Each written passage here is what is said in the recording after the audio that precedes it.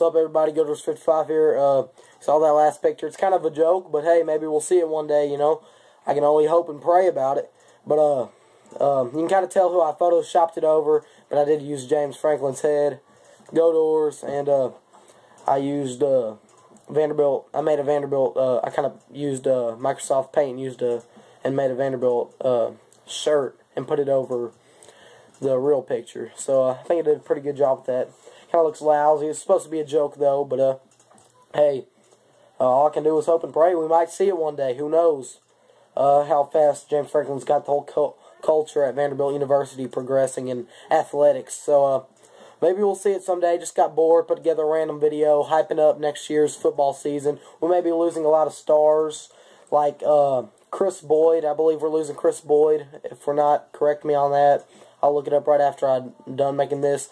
We may not be losing Chris Boyd. I think we might be though. If not, we're losing another wide receiver. But we're losing Zach Stacy. We're losing Jay Rogers. But Jordan Matthews is coming back for his senior year, so that's great. But just a fun video I put together about the past, the present, and the future. Got bored. Didn't make a video in a while. Never really spent much time on making a video in a while, so I decided just to put together a random one about Vanderbilt football and kind of hyping up the upcoming season. So that's all I got to say. Go to 55 out.